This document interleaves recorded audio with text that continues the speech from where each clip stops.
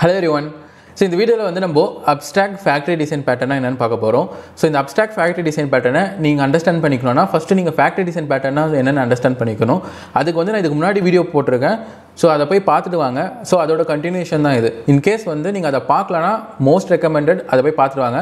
அப்போ தான் வந்து இப்போ நான் எடுக்க போகிற வீடியோ வந்து உங்களுக்கு புரியும். ஸோ அதில் இருக்க சேம் எக்ஸாம்பிள் தான் நான் வந்து இங்கே யூஸ் பண்ண போகிறேன்.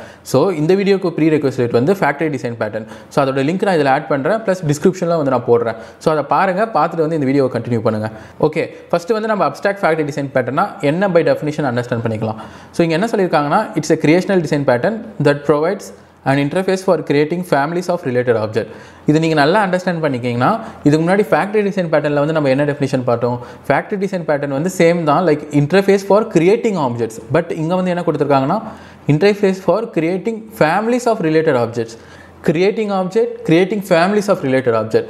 இதுக்கும் என்ன டிஃப்ரென்ஸ்? ஃபேக்ட்ரியில் வந்து ஜஸ்ட் ஒரு ஆப்ஜெக்ட்டை மட்டும் டீல் பண்ணுறோம். பட் இங்கே பார்த்தீங்கன்னா ஃபேமிலிஸ் ஆஃப் ரிலேட்டட் ஆப்ஜெக்ட். இதை வந்து நம்ம ரியல் வேர்ல்டில் வந்து எப்படி அண்டர்ஸ்டாண்ட் பண்ணிக்கலாம். இதுக்கு முன்னாடி நம்ம என்ன எக்ஸாம்பிள் எடுத்திருந்தோம், நம்மளோட ஃபுட் ஃபேக்ட்ரி ஆப். கரெக்டாக இந்த ஆப் வந்து என்ன பண்ணுதுன்னா, நார்மலாக ஒரு கஸ்டமர் இல்லைனா கிளைண்ட் இருக்காங்கன்னா அவங்க வந்து ஆர்டர் பிளேஸ் பண்ணுறாங்கன்னா நம்ம வந்து அதுக்கு ஒரு ஃபுட் ஃபேக்ட்ரி கிரியேட் பண்ணியிருக்கோம், which is kind of an waiter. ஓகேவா, இந்த வெயிட்டர் வந்து ஆர்டர் எடுத்துக்கிட்டு அவர் வந்து பீஸா ஃபேக்ட்ரி கிட்ட கொடுப்பாரு. இந்த பீஸா ஃபேக்ட்ரி வந்து kind of an pizza chef. ஓகேவா, அப்போது இன்கேஸ் பர்கர்னா பர்கர் ஃபேக்ட்ரி கொடுப்பாரு. பர்கர் வந்து பர்கரோட செஃப். அவங்க என்ன பண்ணுவாங்க, அவங்க வந்து பீஸா வந்துச்சுன்னா பீஸாவை குக் பண்ணி டெலிவர் பண்ணுவாங்க. அதே மாதிரி பர்கர்னா பர்கரை வந்து குக் பண்ணிவிட்டு அவங்க ரிட்டர்ன் பண்ண போகிறாங்க. ஸோ இப்போதைக்கு கரண்ட்டாக ஒரு ஃபேக்ட்ரி இருக்காங்க, ஒரு ஃபேக்ட்ரி வந்து ஒரு ஆப்ஜெக்டை டீல் பண்ணுறாங்க. பட் இப்போ நீங்கள் வந்து அப்ஸ்ட்ராக்ட் ஃபேக்ட்ரி கூட நீங்கள் வந்து அதை ரிலேட் பண்ணிங்கன்னா, அப்ஸ்ட்ராக்ட் ஃபேக்ட்ரியில் என்ன கொடுத்துருக்காங்க இங்கே நல்லா பாருங்கள், த interface for creating families of related object. அப்போது இங்கே வந்து not just one object, more then one object, அந்த மாதிரி நீங்கள் அஸ்யூம் பண்ணிக்கணும். அப்போது இன்கேஸ் வந்து உங்களோட ஃபுட் ஆப் வந்து சூப்பர் ஹிட் ஆகிடுச்சு, உங்கள் ரெஸ்டாரண்ட் வந்து வேறு லெவலில் ஹிட் ஆகிடுச்சு, நிறைய கஸ்டமர்ஸ் வர ஆரம்பிச்சிட்டாங்க. இப்போ கஸ்டமர்ஸ்லாம் வர நீங்கள் என்ன பண்ணுறீங்கன்னா, ஓகே அவங்கள வந்து இம்ப்ரெஸ் பண்ணுறதுக்காக நீங்கள் வந்து இப்போ ஒரு எக்ஸ்ட்ரா ஒரு ஃபீச்சரை நீங்கள் உங்கள் ரெஸ்டாரண்ட்டில் வந்து ஆட் பண்ணுறீங்க. அந்த என்ன ஃபீச்சர் பார்த்தீங்கன்னா காம்போ. ஓகேவா, காம்போனா எல்லாருக்கும் தெரிஞ்சிருக்கும். ஒரு ஐட்டம் மட்டும் நீங்கள் டெலிவர் பண்ணாமல் ஒரு ஐட்டம் கூட சேர்த்து மேபி 1 or 2 ஐட்டம்ஸ் நீங்கள் கொடுத்தீங்கன்னா அது வந்து காம்போ. கரெக்டாக, அப்போது இங்கே வந்து இப்போ கரண்ட்டாக பீஸா மட்டும் தான் இருக்குது. இந்த பீஸா கூட சேர்த்து நீங்கள் வந்து மேபி எக்ஸ்ட்ரா வந்து ஒன்று டிசைட் பண்ணுறீங்க. அது வந்து maybe kind of an bread R ketchup அந்த மாதிரி ஒரு ஐட்டம். ஓகேவா, அதே மாதிரி பர்கர் இருக்குன்னா பர்கர் கூட சேர்ந்து நீங்கள் வந்து எக்ஸ்ட்ரா ஒரு ஐட்டம் டெலிவர் பண்ண போகிறீங்க. இப்போ வந்து it is more then one object. அப்போது இப்போ வந்து உங்ககிட்ட வந்து பீஸா ஃபேக்ட்ரி வந்து not just going to serve the பீஸா. கரெக்டாக, அதேமாதிரி burger factory not just going to serve the burger. அவங்க வந்து மோர் தென் ஒன் ஆப்ஜெக்ட், மோர் தென் பீஸா மட்டும் இல்லாமல் பீஸா கூட சேர்ந்து பிரெட்டு இல்லைனா கெச்சப் அந்த மாதிரி டெலிவர் பண்ண போகிறாங்க. அப்போது நம்ம வந்து இந்த பீஸா ஃபேக்ட்ரியை பீஸா ஃபேக்ட்ரின்னு நேம் பண்ணாமல் ஏன் பீஸா காம்போ ஃபேக்ட்ரி ஆகிக்கலாம். அந்த செஃப் வந்து நாட் ஃபார் ஒரு ஐட்டமை டெலிவர் பண்ண போகிறாரு. ஸோ அதனால் அவர் வந்து ஜென்ரிக்காக நேம் மாற்ற போகிறோம். இதுக்கு வந்து நான் ஆல்ரெடி டயக்ராம் கிரியேட் பண்ணியிருக்கேன். ஸோ இந்த டயக்ராம் பாருங்கள், இதை பார்த்தீங்கன்னா உங்களுக்கு வந்து நல்லாவே புரியும். இப்போ இங்கே பாருங்கள், நான் வந்து இந்த மாதிரி பீஸாவுக்கு பீஸா மீல் ஃபேக்ட்ரி ஜென்ரிக்காக வச்சிருக்கேன். So is going to serve more then one item. இங்கே பார்த்தீங்கன்னா இவர் வந்து பீஸாவை சர்வ் பண்ண போகிறாரு. With pizza is going to serve bread also. அதே மாதிரி பர்கர் வந்து பர்கரை டெலிவர் பண்ண போகிறாரு. ப்ளஸ் பர்கர் கூட சேர்ந்து ஃப்ரைஸை வந்து அவர் ஆர்டர் பண்ண போகிறார், குக் பண்ணி கொடுக்க போகிறார். ஸோ இந்த மாதிரி ஜென்ரிக்காக வந்து நம்ம மாற்றிட்டோம். ஸோ இப்போ இந்த ஃபேக்ட்ரி இருக்குது பார்த்தீங்களா, இந்த மாதிரி மோர் தென் ஒன் ரிலேட்டட் ஆப்ஜெக்ட் ஹேண்டில் பண்ணுற ஃபேக்ட்ரியை தான் வந்து நம்ம அப்ஸ்ட்ராக்ட் ஃபேக்ட்ரின்னு சொல்கிறோம். ஸோ இந்த அப்ஸ்ட்ராக்ட் ஃபேக்ட்ரி டிசைன் பேட்டர்னுக்கு வந்து நம்ம கோடு வந்து எப்படி நம்ம ரீஸ்ட்ரக்சர் பண்ண முடியும். ஸோ அதை வந்து நம்ம ஆல்ரெடி டிசைன் பண்ண அந்த ஃபேக்ட்ரி டிசைன் பேட்டர்னை வந்து இப்போ ரீஸ்ட்ரக்சர் பண்ணி நம்ம அண்டர்ஸ்டாண்ட் பண்ணிக்கலாம். ஓகே, இப்போ வந்து நம்ம இந்த கோடை வந்து இப்போ பார்த்த நம்ம டயக்ராம் எக்ஸ்பிளனேஷனுக்கு கோடை வந்து நம்ம எப்படி ரீஸ்ட்ரக்சர் பண்ண போகிறோம்னு சொல்லிட்டு பார்க்கலாம். ஆக்சுவலாக நான் இதுக்கு வந்து ஏற்கனவே யூஸ் பண்ண ஃபேக்ட்ரி டிசைன் பேட்டர்னோட கோடை தான் வந்து நம்ம ரீஸ்ட்ரக்சர் பண்ண போகிறோம். அப்ஸ்ட்ராக்ட் ஃபேக்ட்ரியாக அதை மாற்ற போகிறோம். ஸோ நம்ம ஸ்டெப் பை ஸ்டெப் பார்த்தோன்னா உங்களுக்கு ஈஸியாக புரியும். அதனால தான் நான் வந்து ஏற்கனவே இருக்க கோடை மாற்ற போகிறேன். ஓகேவா, ஸோ இப்போ வந்து நம்மளோட டயக்ராமில் என்ன இருக்குது, நம்ம வந்து பீஸா just not pizza factory, pizza meal factory ஆக்க போகிறோம். அதாவது காம்போவை அவர் வந்து ஹேண்டில் பண்ணுற மாதிரி பண்ண போகிறோம். ஓகேவா, ஸோ அதுக்கு நம்ம வந்து சிம்பிளாக அண்டர்ஸ்டாண்ட் பண்ணிக்கணும்னா, நம்ம கிட்ட வந்து ஃபுட் இன்டர்ஃபேஸ் இருக்குது, அது கீழே வந்து சப் கேட்டகரிஸ் இருக்குது, பீஸா பர்கர்னு. பட் நம்ம இப்போ வந்து 2 எக்ஸ்ட்ரா ஃபுட்டு நம்ம வந்து சப்போர்ட் பண்ண போகிறோம்.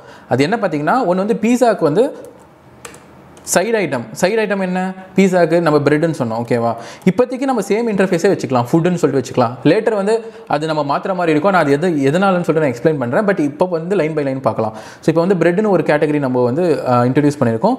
ப்ளஸ் பர்கருக்கு வந்து ஒரு சைடு ஐட்டம் வந்து நம்ம இன்ட்ரடியூஸ் பண்ண போகிறோம். பர்கருக்கு என்ன சைடு ஐட்டம், மேபி ஃப்ரைஸ் இல்லைனா நீங்கள் கெச்சப் கூட வச்சுக்கலாம். ஓகேவா, ஃப்ரைஸ் இல்லைனா கெச்சப் அந்த மாதிரி எதனா ஒரு சைடு ஐட்டமாக இன்ட்ரடியூஸ் பண்ணியிருக்கோம்.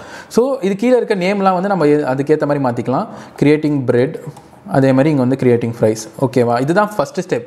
ஸோ இப்போ வந்து நம்மக்கிட்ட வந்து ஐட்டம்ஸ் இருக்குது. இப்போது அடுத்த ஸ்டெப் என்ன? அடுத்தது வந்து நம்மக்கிட்ட இருக்க இந்த பீஸா ஃபேக்ட்ரியை நம்ம வந்து காம்போ ஃபேக்ட்ரியாக மாற்ற போகிறோம். கரெக்டாக இந்த மாதிரி 2 ஐட்டம்ஸ் ஹேண்டில் பண்ணுற மாதிரி. அப்போது இங்கே பார்த்தீங்கன்னா இங்கே வந்து நம்மக்கிட்ட பீஸா ஃபேக்ட்ரி இருக்குது. இந்த பீஸா ஃபேக்ட்ரியை வந்து இப்போ ஜென்ரிக்காக நேம் மாற்றிக்கலாம். நம்ம இப்போ ரீநேம் பண்ணிக்கிறேன். பீஸா ஃபேக்ட்ரி வந்து பீஸா காம்போ ஃபேக்ட்ரி இல்லை நான் மீல் ஃபேக்ட்ரியாக மாற்றிக்கிறேன். ஓகேவா, ஸோ இப்போ வந்து ஒரு 2 ஐட்டம்ஸ் வந்து அவர் ஹேண்டில் பண்ண போகிறார். அதே மாதிரி தான் பர்கர் ஃபேக்ட்ரியும் நம்ம ரீநேம் பண்ணிக்கலாம். பர்கர் ஃபேக்ட்ரி வந்து பர்கர் மீல் ஃபேக்ட்ரி இல்லை காம்போ ஃபேக்ட்ரி அந்த மாதிரி ரீநேம் பண்ணிக்கோங்க. இப்போது இதுக்குள்ளே பார்த்தீங்கன்னா ஒரு ஃபுட்டு தான், ஒரே ஒரு ஃபுட்டு தான் வந்து நம்ம இப்போதைக்கு ஹேண்டில் பண்ணுறோம். பட் நம்ம 2 ஃபுட்டு ஹேண்டில் பண்ணுற மாதிரி பார்க்கணும். அது வந்து ஒன்று வந்து மெயின் ஐட்டம், இன்னொன்று வந்து சைடு ஐட்டம். அப்போது இந்த கிரியேட் ஃபுட்டுன்னு இருக்கிறது வெறும் பீஸா மட்டும் ஹேண்டில் பண்ணுது. நம்ம வந்து ஜென்ரிக்காக இதை வந்து மெயின் ஃபுட்டுன்னு மாற்றிக்கலாம். இன்னொரு மெத்தட் எக்ஸ்ட்ரா இன்ட்ரடியூஸ் பண்ணலாம், சைட் ஃபுட்டுன்னு சொல்லிட்டு. அப்போது நீங்கள் இங்கே மாற்றணும்னா ஃபஸ்ட்டு நீங்கள் வந்து அதுக்கு பேரண்ட், அதாவது இந்த ஃபுட் ஃபேக்ட்ரிக்குள்ளே நீங்கள் வந்து இந்த மெத்தட் சிக்னேச்சரை போட்டால் தான் அது கீழே இருக்கிறதுக்குலாம் வந்து நீங்கள் வந்து அந்த மெத்தடை இம்ப்ளிமெண்ட் பண்ண முடியும். கரெக்டாக? அப்போ நம்ம ஃபஸ்ட்டு அப்ஸ்ட்ராக்ட் கிளாஸ் ஆர் இன்டர்ஃபேஸில் வந்து நம்ம அந்த எக்ஸ்ட்ரா ஒரு மெத்தடை போடலாம். ஃபஸ்ட்டு இருக்கிற இந்த கிரியேட் ஃபுட்டை வந்து ரீநேம் பண்ணிக்கலாம். இந்த கிரியேட் ஃபுட்டை வந்து நம்ம not just a food, main ஃபுட்டுன்னு போட்டுக்கலாம். ஓகேவா, ஓகே டன். அப்போது இதே மாதிரி வந்து நம்ம வந்து இன்னொரு மெத்தட் இன்ட்ரடியூஸ் பண்ணோம். அது என்னது உங்களுக்கே புரிஞ்சிருக்கும். It's going to be a side. ஓகேவா, ஸோ இப்போ மெயின் ஃபுட்டு இல்லாமல் நம்ம வந்து சைடுன்னு இன்ட்ரடியூஸ் பண்ணுறோம். ஓகேவா, இதுதான் வந்து அடுத்த ஸ்டெப். ஸோ அப்போது இங்கே வந்து சைடு ஃபுட்டுன்னு போடும்போது நம்ம அதுக்கேற்ற மாதிரி நம்ம கீழே இருக்கிற இந்த பீஸா மீல் ஃபேக்ட்ரிக்கும் பர்கர் மீல் ஃபேக்ட்ரிக்கும் வந்து அந்த மெத்தடை வந்து நம்ம இம்ப்ளிமெண்ட் பண்ணணும். கரெக்டாக?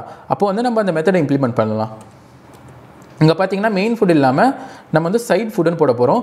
பட் இந்த இடத்துல நீங்கள் அண்டர்ஸ்டாண்ட் பண்ண வேண்டியது, இங்கே வந்து நம்ம பீஸா டெலிவர் பண்ண போகிறது இல்லை. சைட் ஃபுட்டில் வந்து என்ன இருக்க போகுது உங்களுக்கே தெரிஞ்சிருக்கும். It's going to be a bread. ஓகேவா, ஸோ அந்த பிரெட் ஆப்ஜெக்டை கிரியேட் பண்ணி நம்ம ரிட்டர்ன் பண்ணுறோம்.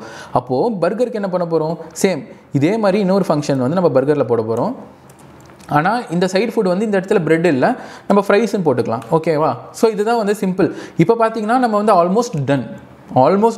இப்போ வந்து நம்மளோட மெயின் மெத்தட், அதாவது நம்மளோட கிளைண்ட் சைடில் வந்து அது எப்படி வந்து ரீஸ்ட்ரக்சர் பண்ணிக்கலாம்.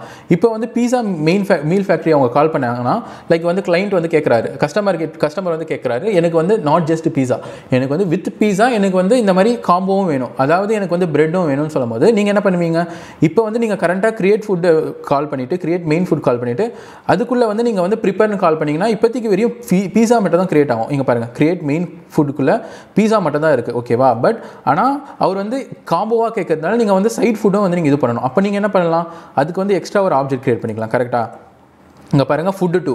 மேபி இந்த ஃபுட்டு 2 வந்து நம்ம இன்னும் ஈஸியாக புரிஞ்சிக்கணும்னா நம்ம வந்து பிரெட்னே போட்டுக்கலாம். ஓகேவா, ஸோ இப்போ பிரெட்னு போடும்போது இந்த வந்து கிரியேட் மெயின் மெத்தட் வராது, கிரியேட் சைடு மெத்தடை வந்து நம்ம கால் பண்ணணும். கரெக்டாக? இப்படி கால் பண்ணும்போது இப்போ இதையும் நீங்கள் ப்ரிப்பேர் பண்ணணும். அப்போ நீங்கள் என்ன பண்ணலாம்? அதுக்குள்ளே இருக்க ப்ரிப்பேர் மெத்தடை கால் பண்ணலாம். ஃபுட்டுன்னு போடாமல் பிரெட்னு நீங்கள் கால் பண்ணுங்கள். ஸோ இப்படி பண்ணுறது மூலியமாக இப்போ வந்து நீங்கள் என்ன பண்ணுறீங்க? 2 ஆப்ஜெக்ட்டை வந்து நீங்கள் கிளைண்ட் கிட்ட கொடுக்குறீங்க, கிரியேட் பண்ணி கொடுக்குறீங்க. அதாவது பீஸா மட்டும் இல்லாமல் பீஸா கூட சேர்ந்து நீங்கள் வந்து காம்போவாக பிரெட்டும் வந்து சப்போர்ட் பண்ணுறீங்க. ஸோ இதுதான் வந்து அப்ஸ்ட்ராக்ட் ஃபேக்டரி டிசைன் பேட்டர்ன். ஆக்சுவலாக இட்ஸ் அ ஒர்க்கிங் சொல்யூஷன் தான். பட் ஆனால் இதில் எதனா பிரச்சனை இருக்கான்னு கேட்டிங்கன்னா கொஞ்சம் பிரச்சனை இருக்குது. ஸோ அது என்னன்னு சொல்லிட்டு நம்ம அண்டர்ஸ்டாண்ட் பண்ணிக்கலாம். ஆக்சுவலாக இப்போ பார்த்தீங்கன்னா நம்ம வந்து இன்டர்ஃபேஸ் வந்து ஃபுட்டுன்னு வச்சுருக்கோம். ஓகேவா, அது கீழே வந்து நம்ம கேட்டகரிஸ் எல்லாமே கிரியேட் பண்ணியிருக்கோம். பட் இப்போ பார்த்தீங்கன்னா நம்ம சைடு ஐட்டம்ஸுக்கு வந்து நம்ம என்ன கிரியேட் பண்ணியிருக்கோம்? Bread plus fries.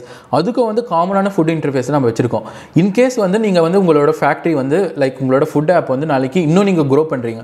So as a complement வந்து நீங்கள் என்ன டிசைன் பண்ணுறீங்கன்னா, நீங்கள் வந்து இந்த சைடு ஐட்டம்ஸ்லாம் வந்து ரீஃபில் பண்ணுற மாதிரி ஒரு ஃபீச்சர் கொண்டு வரீங்க. ரீஃபில்லாம் என்ன? இப்போ வந்து ஃப்ரைஸ் இருக்குன்னா எக்ஸ்ட்ரா ஃப்ரைஸ் வந்து காலி ஆயிடுச்சுன்னா எக்ஸ்ட்ரா ஃப்ரைஸ் வந்து நீங்கள் கொடுக்க போகிறீங்க. ஸோ இந்த ரீஃபில் ஒரு ஆப்ஷன் வந்து நீங்கள் இன்ட்ரடியூஸ் பண்ணுறீங்க.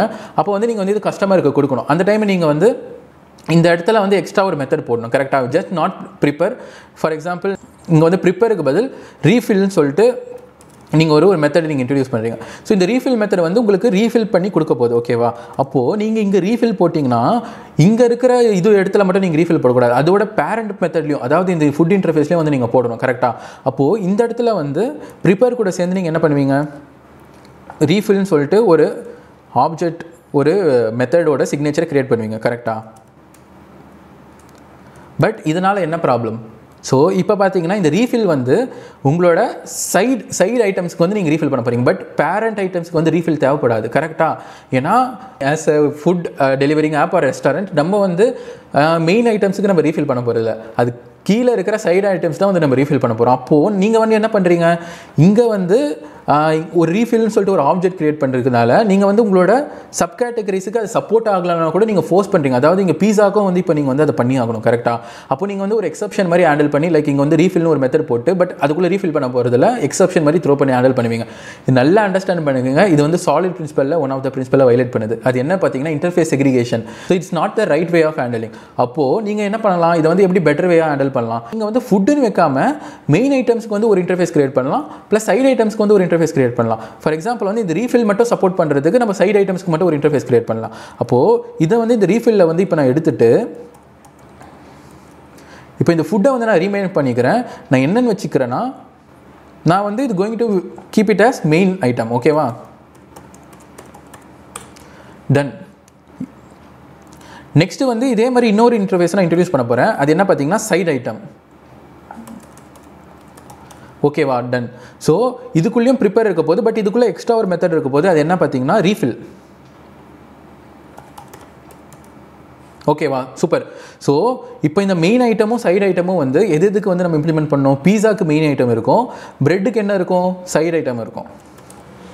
ஓகேவா, இதுக்குள்ளே வந்து ரீஃபில் மெத்தட் இருக்குது. இப்போ இங்கே வந்து இங்கே பார்த்தீங்கன்னா ரீஃபில் வந்து வால் மாற்றிக்கலாம். ஸோ இப்போ ரீஃபில் வந்து பிரெட்டுக்கு இருக்குது. சேம் வந்து நம்ம வந்து ஃப்ரைஸுக்கும் வந்து நம்ம இது பண்ணணும், சைடு ஐட்டம் போடணும்.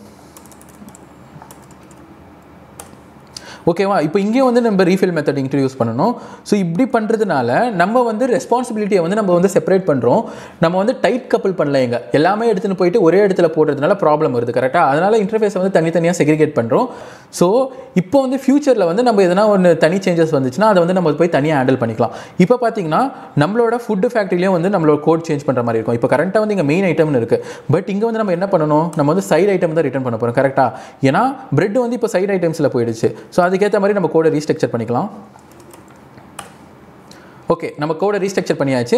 ப்ளஸ் இங்கே வந்து இப்போ பிரெட் ரிட்டர்ன் பண்ணுறது வந்து மெயின் ஐட்டமாக இருக்க போகுது, இல்லை சைடு ஐட்டமாக இருக்க போகுது கரெக்டாக. ஸோ இந்த கிளாஸை நம்ம இங்கே போட்டாச்சு. இப்போ வந்து சேம் நம்ம வேறு எந்த சேஞ்சஸும் பண்ண போகிறதில்ல. நம்ம வந்து ஃபஸ்ட்டு மெயின் லைக் கஸ்டமர் வராங்க, கஸ்டமர் வந்து ஒரு காம்போ ஆர்டர் பண்ணுறாங்கன்னா அந்த காம்போ வந்து பீஸா இருந்துச்சுன்னா பீஸாவில் நம்ம மெயினாக ஃபஸ்ட்டு மெயின் ஐட்டம் கால் பண்ணுறோம், அதுக்கப்புறம் சைடு ஐட்டம் கால் பண்ணுவோம், பிரெட்டை கிரியேட் பண்ணுவோம். ரெண்டுமே கிரியேட் பண்ணிவிட்டு நம்ம வந்து கஸ்டமருக்கு கொடுத்துருவோம். இன்கேஸ் வந்து கஸ்டமருக்கு வந்து இந்த பீஸா ஃபேக்ட்ரியில் வந்து அவருக்கு வந்து வெறும் பீஸா மட்டும் தான் வேணும், அவருக்கு வந்து காம்போக்குள்ளே இருக்க இந்த பிரெட் வேணாம்னா நம்ம வந்து இதை கமெண்ட் பண்ணிக்கலாம். இந்த சைடு ஐட்டமை நம்ம ப்ரிப்பேர் பண்ண தேவையில்ல, நம்ம ஜஸ்ட் மெயின் ஐட்டம் மட்டும் ப்ரிப்பேர் பண்ணி நம்ம குக் பண்ணிடலாம். Still we going to use the pizza meal factory. Pizza meal factory வந்து not just for pizza, not just for combo, for pizza individual items கூட. ஸோ இந்த மாதிரி கூட நம்ம வந்து பெட்டராக ஹேண்டில் பண்ணலாம். ஸோ இதுதான் வந்து அப்ஸ்ட்ராக்ட் ஃபேக்ட்ரி டிசைன் பேட்டர்ன். எனக்கு தெரிஞ்ச இந்த வீடியோ வந்து உங்களுக்கு புரிஞ்சிருக்கும். நான் இதே மாதிரி இன்னொரு வீடியோவில் நம்ம பார்க்கலாம். தேங்க்யூ ஃபார் வாட்சிங். பை.